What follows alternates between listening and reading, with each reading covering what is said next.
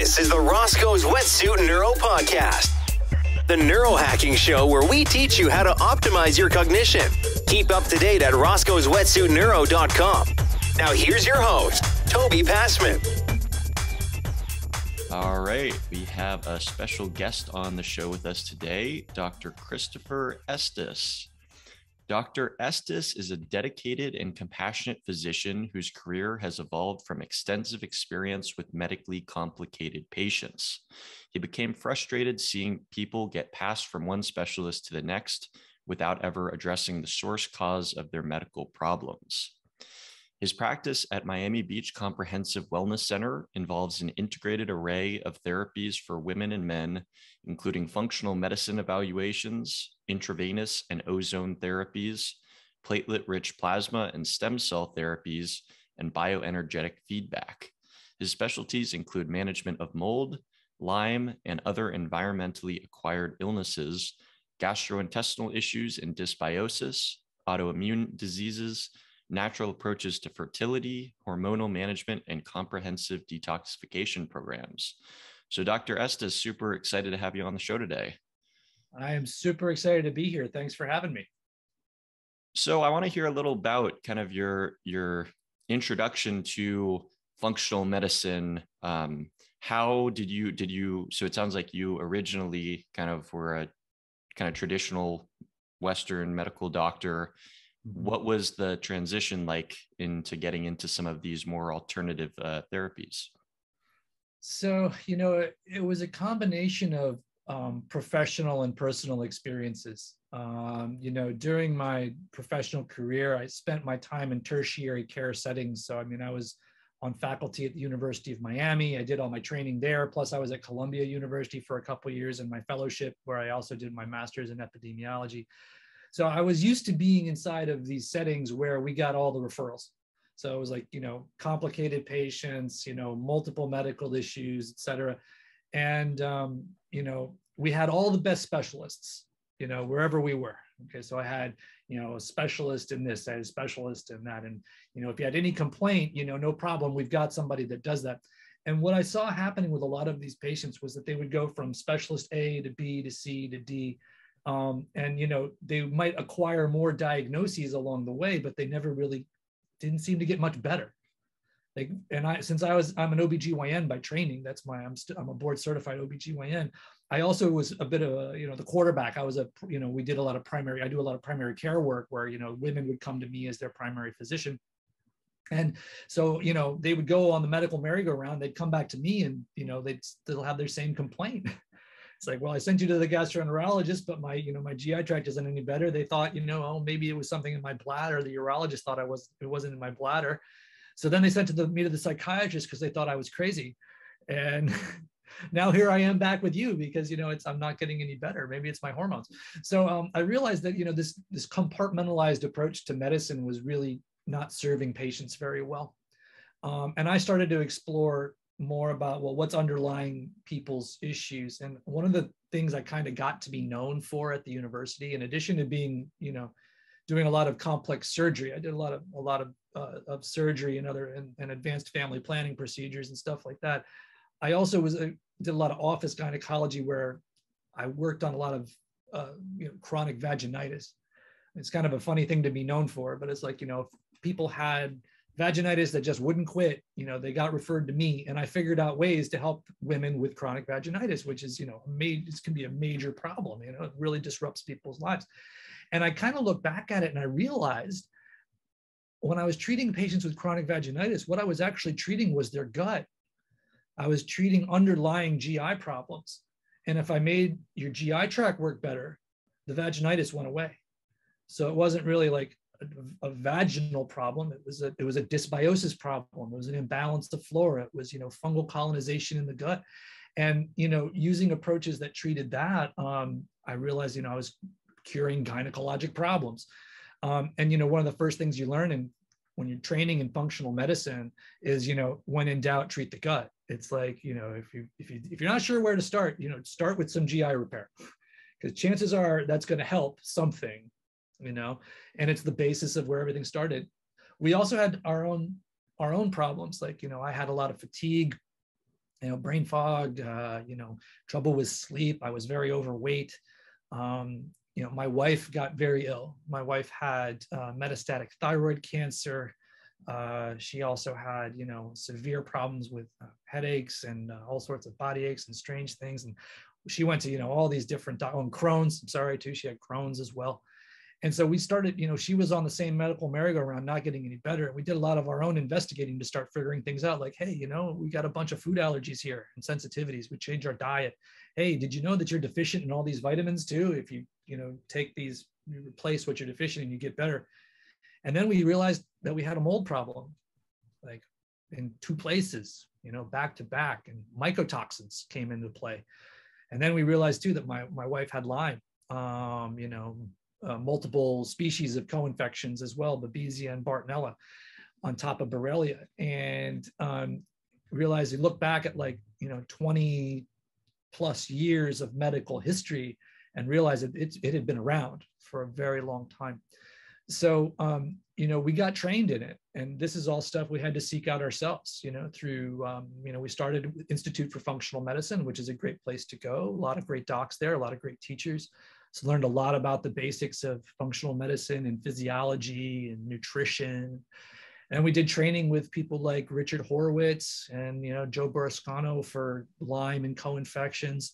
Did training with, I'm still in mentorship groups with Neil Nathan, who you're probably familiar with. Dr. Nathan is very well known for his work in mold toxicity, mold illness, and environmentally acquired illnesses. I did Dr. Shoemaker's training too. So I learned from him as well. And then, started, and that really just got the ball rolling, where it's like, okay, now once we know about all these things, like, what do we treat them with? Like, okay, pills don't always work. My wife is an acupuncturist and herbal medicine specialist. She's also an MD, but she wised up early and went back to school and got her master's in Chinese medicine and acupuncture. She realized that the conventional medical system wasn't working when she was in residency, and she's like, forget this, I'm going to go back and find a better way. So we had already been doing acupuncture and herbal medicine, but we realized that, we got to branch out and do more. So things like, all the IV nutritional therapies, ozone therapies, using PRP for joint rehabilitation and all sorts of other things. And then, really just taking a whole different approach to the way that you evaluated underlying medical problems. So that's kind of where we've wound up today. And then we've even taken it to the next level, where it's like, we realize too that all of these issues that people develop over time, also have significant, psycho-spiritual components to them as well. So there's psychological stressors, there's, levels of spiritual development, there's, traumas that people have in life. A lot of people, we like to call it medical trauma, because they're sick, they don't feel well, they're going through the ringer at the hospital, from place to place to place to place. I don't know if you've ever had to go through a major workup or have a procedure in a hospital, but, it's a very unpleasant experience. Like, not just the fact that, well, I had to have, a surgery, but from the beginning to the end, it's often very unpleasant for people. And dealing with and unwinding that kind of trauma is a key to healing and wellness. So we started learning more about, things like acutonics, which is a system of sound healing that we use. It works on planetary archetypes, legend and myth, as well as, actual physical frequencies that we use on Chinese acupuncture points. Okay, so we use kind of like the principles of Chinese medicine combined with archetype in order to activate healing. And it works on a very deep level, more than just the physical. So, we also encourage people to really look at those psychological stressors and help them figure out ways to address those traumas, whether it's through, counseling and therapy, their own spirituality and growth, meditation practices, hypnotherapy. Oh man, hypnotherapy is incredible to help with this, and there's varying different types of that, or EMDR. I'm sure you probably had folks on here that talk about EMDR. That's another one that I've availed myself of EMDR and found it very useful.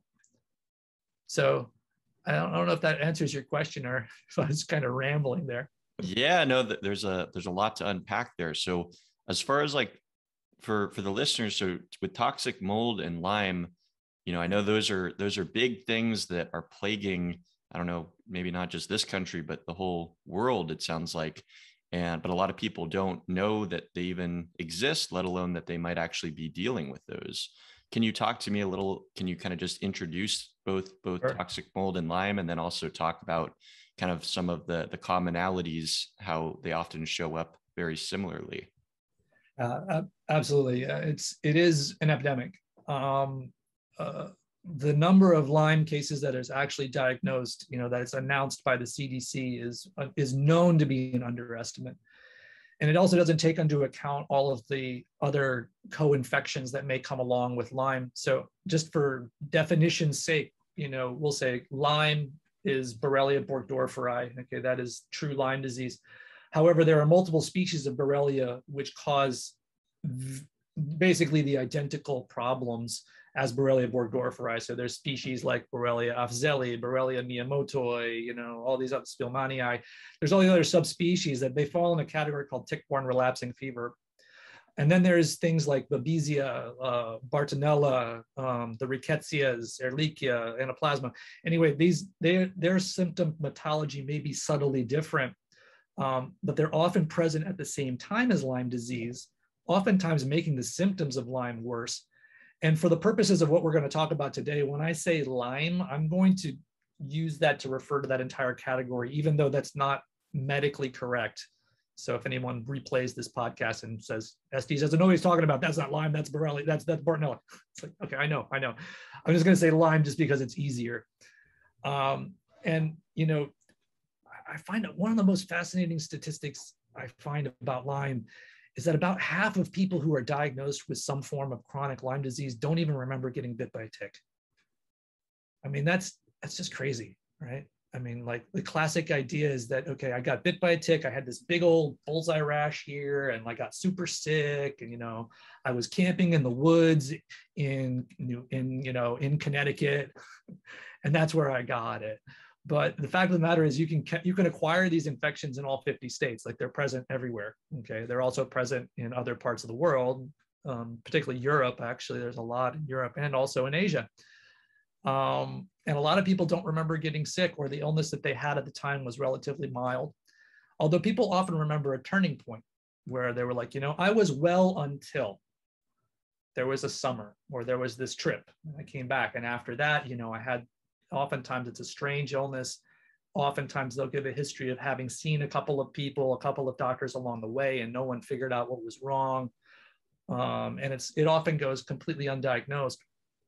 So, and mycotoxins and mold related issues behave in a similar fashion. People often don't realize they're being exposed to it. The classic idea of being exposed to toxic mold is that you walk into this old rickety building that's got pipes leaking all over the place, and there's this gross black stuff growing up the walls, and it smells like a wet mop, and there's rats and cockroaches scurrying across the floor, right? And oh yeah, that's a bad building, right? Fact of the matter is you do not need to be in an old rickety building to be exposed to mycotoxins. As a matter of fact, I've had plenty of patients in my practice that live in very, very nice buildings that are not old and get exposed to mold and toxic mold. Mold and toxin-producing mold can grow in as quickly as 48 hours. 48 hours, 2 days. So if you get water damage in drywall or other parts of a building, if there are toxin-producing molds present, which then the thing is these days they're quite ubiquitous in our environment. They're around all over the place. The mold can start to grow within 2 days. So, you don't need to I've had stories of people who moved into a brand new apartment. They're the first people that live there and the place is growing mold. When it comes to symptoms and suspecting it, it really runs the gamut.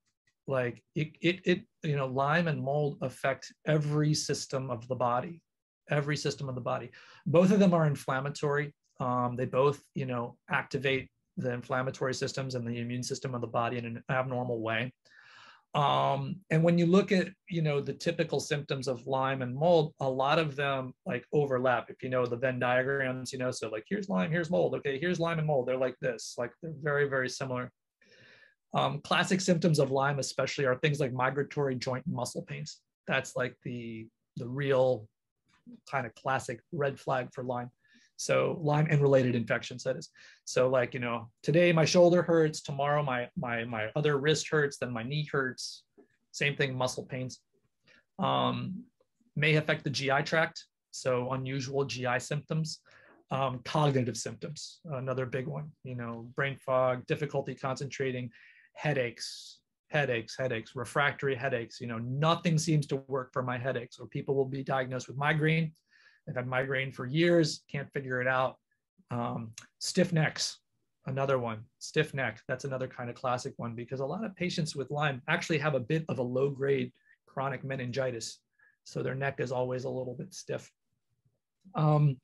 Try to think if there's anything more particular to Lyme. I'm sure there is, but I'm kind of blanking on it right now. But mold, on the other hand,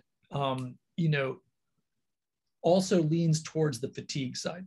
So people with severe fatigue, tiredness, it often looks like allergies, like it sounds like allergies. So a lot of nasal sinus things, congestion, cough, shortness of breath, because obviously one of the primary points of entry for mycotoxins is, and when I say mycotoxin, that means toxin from mold. Mycotoxins is through the respiratory tract, right? And the molds can also colonize your sinuses and your respiratory tract. So that's often part of the reason why these are so affected. Also GI symptoms. Another classic one with mold and mycotoxins is weird weight loss or weight gain. So people who are losing weight for no apparent reason, or people who are gaining weight for no apparent reason and can't seem to take it off. A lot of mycotoxins are also endocrine disruptors. So they affect your hormones. So any kind of hormonal imbalance patterns, particularly, sexual and erectile problems in men, as well as, menstrual problems for women. Like also, again, back to the cognitive stuff, like the brain fog. That's the classic, man. Like people can't think straight. And a good historical thing to talk about patients with mold is that symptoms may get worse and better depending on the environment they're in. So like, I'm home, I feel terrible. I went and I visited, my cousin in North Carolina for 2 weeks, and I felt great. It was good, and then I came back home and I felt like crap again. Maybe it was because they were, hiking in the woods of North Carolina, and they were getting some fresh air. Okay, I was away from work. That's what it is. It's just because I wasn't stressing. Well, or maybe it was because there's something in your house, right? Maybe it's because there's something in your house. So looking for that environmental trigger is often helpful to say, okay, like when you're in this particular environment. Also, the other thing that's a very classic kind of moldy symptom, if you will, is when patients are particularly sensitive to moldy smells. Like, I smell mold before everybody else. I walk into a room, I smell mold. I say, it smells funny in here. And everybody else looks at me like I'm crazy. Like I'm the only one who smells it. And then I start to feel bad. Like, and that feel bad may be anything from a headache to, dizziness, to shortness of breath, to what, anything, upset stomach, nausea, vomiting, because that's one thing that's kind of a classic symptom, because their immune systems are actually on high alert all the time because they're under attack by the toxins. So since they're under attack by the toxins, any small dose of the toxin basically, sets their alarm systems off. So they're very sensitive to it. I often find too that patients who have multiple chemical sensitivity are actually one of the underlying causes. Multiple chemical sensitivity is a whole, that's a whole discussion in and of itself in a way. But I find that one of the very common underlying triggers for multiple chemical sensitivity is actually mycotoxins. But there's a lot of overlap between Lyme and mold symptoms. And also oftentimes patients are affected by both. Particularly like if a patient knows they have a Lyme and or co-infections, and they're not getting better, even though you're treating the Lyme. Like, okay, we're treating Lyme, not better, or I was better, then I got worse. Check those patients for mycotoxins. Like oftentimes they have mycotoxin issues as well. Now, specifically related to the psychiatric or kind of cognitive symptoms, how many people do you think walking around who are going to psychiatrists, wondering why they have such bad brain fog? What percentage of those people do you think are affected by Lyme or mold? Oh man, a lot. My hope for the future is that one day we look back at what we today call psychiatry and realize that it's environmental toxicity. And I mean that, and I'm going to say that in a broad blanket environmental way. It's the environment of toxins. It's the environment of infections. It's the environment of allergens. It's the environment of psychosocial, spiritual, emotional stressors. Okay. Like that's what psychiatry is. It is not an epidemic of serotonin deficiency. That's how it gets treated, right? It's like, what do you get? I'm depressed. Here's an SSRI. Here's an SNRI. Here's, all these, drugs that are designed to manipulate your neurotransmitters. And now I'm also not completely poo-pooing that, because they do help people. Okay. So, and there are certainly roles for those drugs. So I would say, like, if people need to be on them or they need to use them, I don't discourage necessarily people from using them. However, I'd like to see them like a bridge, So it's like, okay, I'm going to need this, antidepressant medication, anti-anxiety medication. Now, that's another one I think we see even more of today is anxiety. People are super anxious and wound up. I mean, it's contagious too, like if someone else in the room is anxious, everybody else becomes anxious. You can feel that connection, right? But it's definitely a substantial portion, and pretty much almost anybody has something underlying their psychiatric issue, whether that's the brain fog, fatigue, cognitive issues, or depression, anxiety, poor sleep. How much of it is Lyme and mold? I mean, it's a little hard to guess, but everybody is going to have a little bit of something. And Lyme and mold is always on the list. It's just, we have to decide how to work that up depending upon the individual's history. And then in terms of, I was going to just say, as far as what you were talking about with like SSRIs and serotonin, it seems like the whole role of chronic inflammation and neural inflammation in psychiatric or neurological conditions is so discounted by kind of the traditional medical community. I mean, because it's like research labs know this. I mean, they've associated like C-reactive protein levels, a measure of inflammation, with depression. They've correlated that very well, but it's like, why are doctors not paying attention to that? It kind of confuses me. It's because there's no anti-HSCRP pill. That's why. What do you do for an elevated HSCRP? What's causing that HSCRP? Well, there's a list of things about this long, that could potentially be doing it. And if you don't understand how to do the workup, there's not a drug for it. So I think that's a lot of what we do in conventional medicine, is based on the playbook you're taught. So you're taught to, okay, well, first of all, you're taught like, okay, this is your compartment.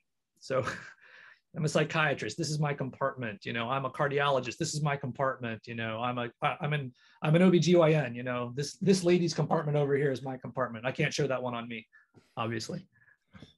I'm a very boring cisgender straight dude, anyway. So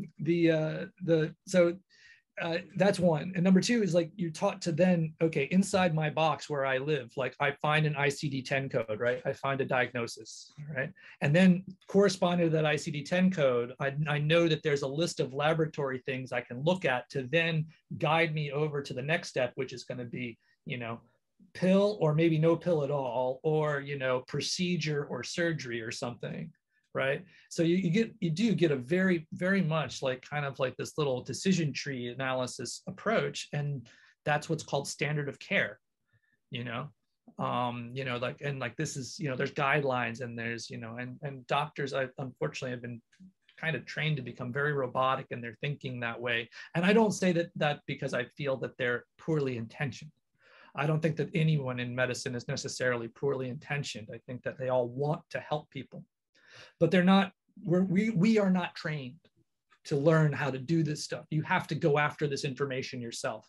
And when you get into the real world of medicine and you're done with residency, you're done with fellowship, and now, either you're in a busy academic practice, and you've got a million other responsibilities, the things you're trying to do, or you're out in private practice, which is like a whole other beast of stuff to do, worry about like, trying to keep your doors open and, take care of your staff and your patients and, blah, blah, blah, and you're also pressured in the side of the system that we're in that you've got, at best, you've got 15, 20 minutes with this person.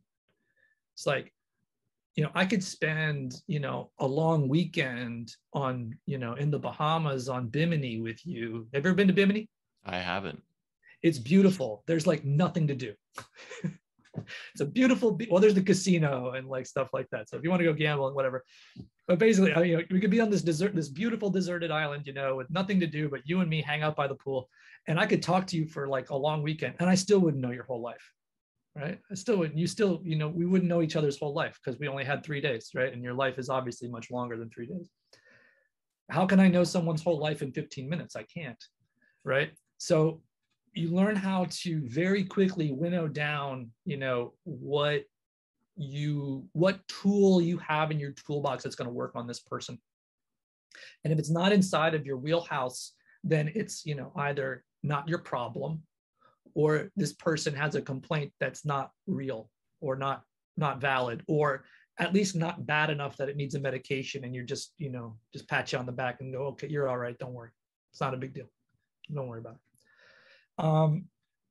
So I guess it's a very roundabout way of saying that the system that conventional medicine works inside doesn't necessarily give the time to really dig into these issues, to really understand like, okay, I need to talk to people about their home environment, about their occupational environment, about their past exposures, about, really dig into some of these other symptoms to raise and lower my suspicion about whether or not they have a chronic infection or they've been exposed to toxins or whatever.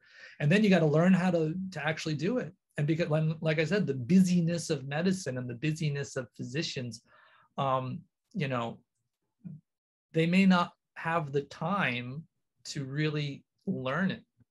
I mean, I don't know how many thousands of hours I spend, learning more.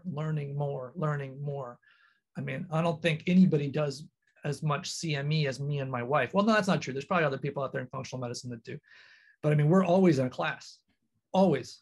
I mean, like almost every week we're doing something or giving a class. I gave a class just last night. Actually, I had a webinar last night on heavy metal toxicity.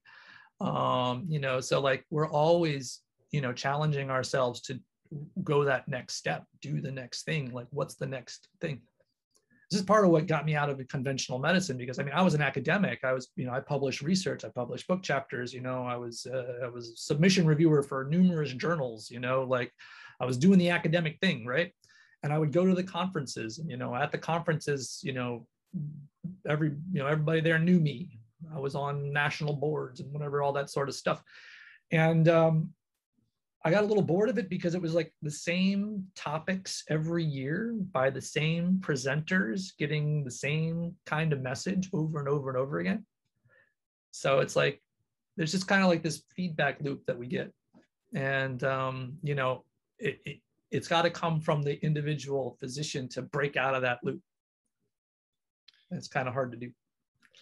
Now, when it comes to the tools that you've acquired in your unique tool belt, tell me about what some of these therapies, like you use intravenous and ozone therapies, platelet-rich plasma, Sure. Stem cells.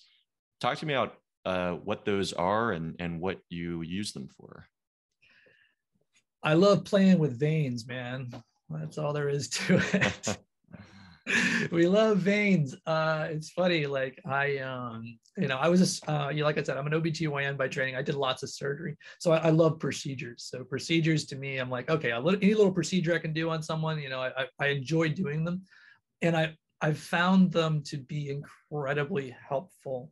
And of those procedures you mentioned, top of the list is probably the ozone therapies, like major autohemotherapy or MAH or blood ozonation is the common way we think about it. I do multi-pass treatments with hyperbaric ozone. It's one of my favorite things to do for people because the effect of the treatment is so systemic. Like it works everywhere. I actually get to hold your blood in my hand and expose it to this beautiful ozone gas and oxygen inside of a glass jar, and then give it back to you. And, it activates mitochondria. It improves mitochondrial health. And like, I'm not, making this up. There's data on this. Like this is science. It improves immune response. It neutralizes inflammatory mediators. So, when you look at root cause of, especially neurological things like cognitive issues, neurological decline, cognitive decline and all that sort of stuff. I mean, it's mitochondrial dysfunction is at the center of it. I mean, that's, if your mitochondria aren't working, your tissues don't heal properly. You don't move you don't produce ATP. You don't make the energy your cells need to work. So if I can do something that helps give that a bump, like, it's going to help all over the body. I think this is part of the reason why, there are skeptics, because they're like, well, how can you treat autoimmune disease and somebody with Lyme and somebody with, with Parkinson's or something, how can you claim that all these sort of things are treated by one molecule? The response is that it's not a direct molecular treatment to a disease. It is a molecular treatment to your physiology. It's actually improving your mitochondrial health, among other things. So that one is, to me, it's just like, it's kind of like the most bang for your buck. It's like, okay, this one is going to cover a lot of bases. And then if you want to put, yeah, go ahead. I was just going to say, what you're talking about there, you're echoing back almost exactly what I heard Dr. Frank Schallenberger say on the podcast when I had him on a couple of years ago, where he was talking exactly about, and he's one of the leading anti-aging physicians who I believe actually brought ozone therapy to the United States. And he was talking exactly about how mitochondria, he believes, are kind of the biggest factor in determining whether someone is going to be able to live a life of health and wellness or disease and sickness. And ozone, being one of the most powerful stimulants of the mitochondria, makes a lot of sense that it would work for a lot of different sort of conditions, like you're saying. Sure does. So I had a moment at the beginning to mention some of my teachers. It's always important to us to recognize our lineage that comes to us from it's good for everybody, but we lean towards Chinese medicine in our energetic traditions, and we do a lot of Chinese medicine practices here. You got to have my wife on. Like, you'll love. She's really interesting. She'll tell you a lot of cool stuff about energetics and how we use Chinese medicine and acupuncture to really address these sort of problems too. But I'll pay a moment to say thank you to Dr. Schallenberger as well, because he's a mentor to me as well. As was Dr. Rowan. Robert, I don't know if you know Robert Rowan. He's another one of the kind of ozone gurus here in the States. These guys have, brought ozone into the mainstream practice, and most of what I've learned has been from folks like them, and they're exactly right. And I mean, I see the results too. It's such a great therapy. It's really kind of sad that it's not more readily available. Because it's just not part of mainstream medicine. Now, so we got ozone, and then tell me about platelet-rich plasma, because that's one that I don't believe anyone has specifically addressed on the podcast. So tell me about what that is. Okay, so well, PRP, platelet-rich plasma, is a process where we draw out your blood from a vein. We then spin it down in a special tube, and we separate out the platelets and the plasma from the red blood cells. So I use a process that separates out basically all of the red blood cells And then we're left with the plasma, which is the yellow liquid portion of your blood, as well as the platelets, okay? The plasma contains many different kinds of anti-inflammatory factors, and the platelets secrete a substance that's known as platelet-derived growth factor, PDGF, okay? So we reconstitute the platelets back into the serum by like a nice gentle rotation of the tube. There's by the way, there's like dozens of systems out there for how people harvest your PRP. Everyone has their preference, and some will argue that this is so much better than that one. I have one that I've settled on, and it does the job for what I want it to do. I've had good results with it. And we draw the platelets and the plasma back out of the separation. And then we take that fluid, the platelets and the plasma, and we inject it wherever we want to have an effect. Okay. So it's particularly useful for joint and musculoskeletal problems. Okay. So shoulder pain, elbow pain, knee pain, back pain, neck pain, wherever it hurts, we can inject it. Is what it's actually doing is two things. Number one, the anti-inflammatory factors that are in the plasma are going to actually help calm down the inflammation in the local area. Number two, the platelets that are secreting that PDGF, that platelet-derived growth factor, are actually going to call in your body's own stem cells. Okay, so every person has stem cells in their body all the time. It's just how active are they? Okay. When we're little babies, like when we just came out of the womb, we got lots of stem cells, and they're really bouncy and they're super active, right? That's why people get stuff out of, umbilical cords and placentas and, whatever, or the own stem cells out of, cord blood and stuff like that. So there's tons of them in there. The older we get, the lower the number of stem cells we have banging around is, okay? But you can wake them up, okay? And if you use things like platelet-derived growth factor, that wakes them up, okay? You can do similar things actually with ozone injections. I don't know, did Dr. Schallenberger talk about doing ozone joint injections and stuff? He may have touched on that. Yeah, I know he loves to do that too. Is that prolotherapy? Prolotherapy, prolozone, yeah. Exactly, prolozone. So you can do prolozone as well. Where you inject ozone gas, and that actually just hyperoxygenates the tissues to stimulate healing. I usually do the PRP because I think it gives me a little bit better results. And what you're doing is using your own juice to speed healing. Okay. Other applications that we'll do for it are things like hair rejuvenation. So people who are starting to lose their hair, like your hairline's going back a little bit, we inject it into the scalp, and it does the same thing for the hair follicles. This is actually also very well, and all these things, by the way, I'm talking about, they're quite well researched. There's publications on the effectiveness of this. We can actually help people like stop losing hair and even make hair you have look become thicker and fall out less. It won't necessarily advance a hairline, so it's not like a hair transplant where if like you've got a total bald spot, your hair is not going to come back, but the hair that you have becomes thicker and it will stick nicer and it'll fill in, and it slows hair loss down significantly. We also do it on the face, facial rejuvenation. It'll help reduce fine lines and wrinkles. We do it either with microneedling or with direct injection. And the other one is for erectile dysfunction, for ED. You basically do a little anesthesia into the dorsal nerve of the penis and then inject it right into the corpora cavernosa, which is the spongy part of the shaft of the penis. And it helps with erectile function. We also use it around the female perineum as well, like helping with, healing from like episiotomy scars. I've helped with that. Like it's really good to help with scar healing as well. Vaginal rejuvenation actually too as well, because it basically what it does is it takes the tissues that you have and it makes your tissues healthier. So wherever you need to make your tissues healthier, you can inject PRP and it helps to rejuvenate them and make them work better.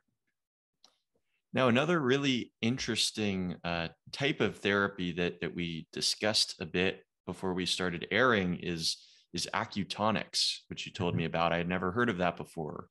Can you tell me and the listeners a bit about what that actually is and how you use it in your practice? It's another one of my favorite things to do.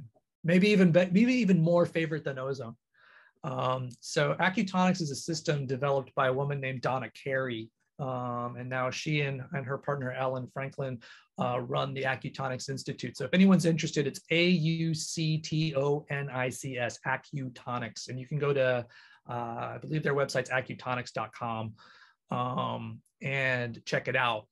And it is an entire system of sound healing that is based upon the principles of Chinese medicine combined with planetary archetypes. So we have a set of tuning forks and chimes and gongs that are based on planetary frequencies. So we have a fork for Mercury, we have a fork for Mars and Venus and the Earth day rotation. We also have one for all the planets, okay, as well as some of the asteroids, okay, because there's asteroids influences. And the way that the frequencies came about was based on the theory of the music of the spheres. Are you familiar with that? I am not, no. So way back when, there's this idea that the planets, as they rotate around, now, of course, this was way back in the day when we thought the planets were rotating around us, that, that they actually made a noise. Okay, so like they made a sound as they went by, okay? And we couldn't detect that sound because it was always there, so we couldn't hear it. That was part of the theory. I'm not going to go too much into the history of the philosophical debate about this, but fast forward to the 1970s, and I'm so sorry to do this, but I'm blanking on the name of the person who actually figured this out. I'll have to look it up. I'll send it to you later. But a scientist actually calculated, okay, if we take the orbital speed of the planets and speed it up to a frequency that we can actually hear, you can actually determine what the frequency sound of each planet is. Okay, so that then becomes the frequency of Venus, that becomes the frequency of Jupiter, et cetera. It's based on their orbital speeds. Okay, and we've done this for all these things. And in Chinese medicine, there's a concept of what we call Ling. And Ling basically has to do with the crystallization of the life's path from the spirit world coming down to the material. It also invokes the idea of liminal space. So the space between spaces, the space between consciousness and unconsciousness, the space between physical matter and spiritual matter, or your physical body and your spirit body. And part of the beauty of working in this space is that you can help people to make shifts in their perceptions and make shifts in their spiritual path in ways that traditional treatments really don't address. On top of that, we use it to treat the physical symptoms. So just like I can use acupuncture needles, say, oh, my shoulder hurts, no problem. I've got tuning forks that I can use up here on those same acupuncture points that are going to help your shoulder or your back or your neck. I've got a headache, I've got digestive problems, these physical symptoms. We use the same principles with the forks to actually relieve those symptoms. But then there's other parts of the treatment that we'll do that actually help to access a deeper state of consciousness, or an altered state of consciousness, if you will, for the individual receiving the treatment. It's a lot like a guided meditation in a way, what you experience. So everybody's experience is different. Some folks, it's just a nice relaxing feeling. Other people feel like they almost fall asleep.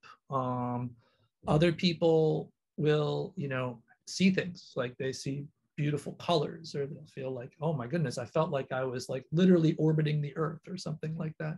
And, it's usually these beautiful, nice experiences, and for folks who are, particularly used to meditation, or, folks who used any entheogens, they'll often relate it to some of those entheogenic experiences too.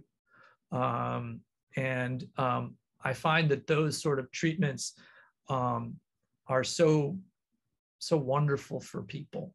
Like they really help to, move things along in a different way than I am ever able to do by, giving you a new bottle of supplements, or like even ozonating your blood, or, giving you that vitamin IV. Like, I like all those things too. I think they're great, but this is working on a little bit of a little different level.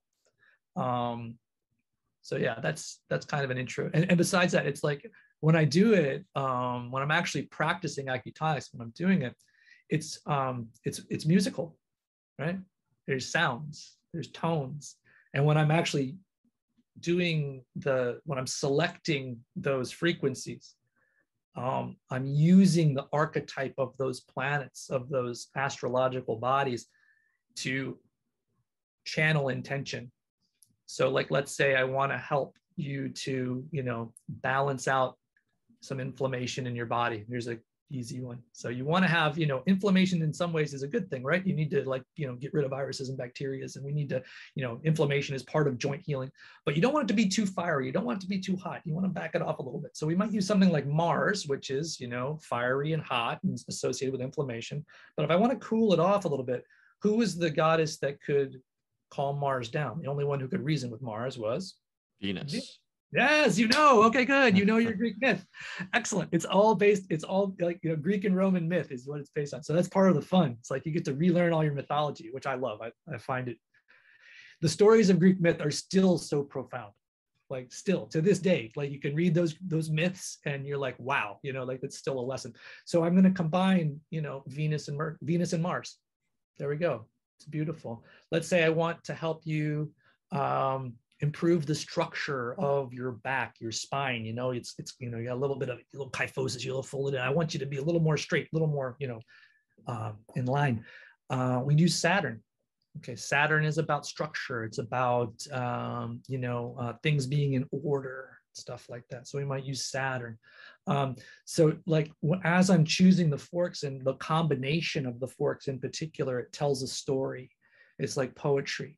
And as you do it, I'm moving all over the place. It's like there's almost a little bit of a dance to it too. So it's like music and poetry and dance and an interaction with the client too, because as I do this, like I'm watching how are they responding. Like I'm reading, their breath. I'm reading, seeing how they feel and, reading their energy really, like to see how they're reacting to this.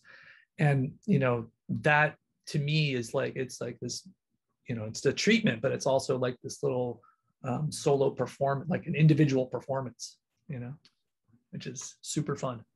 Yeah, super cool stuff that I'm surprised I've never heard of it, and you're the first person that's brought it up on the podcast. So very cool to hear about that. Dr. Estes, we're coming up onto the end of the show. I've really enjoyed talking with you.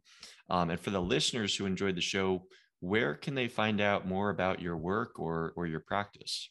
Sure. So we have a website. It's www.miamibeachcwc.com. That's CWC, like Comprehensive Wellness Center. The name of our practice is the Miami Beach Comprehensive Wellness Center. And if you go on our website under resources, there's a tab at the top that says resources. You can scroll down and there's a little thing that says professional education. If you click on professional education, that's going to take you to another page where they have, where it's going to have all of our previously recorded webinars. So, we're really just starting to get into this. I have major roots in teaching.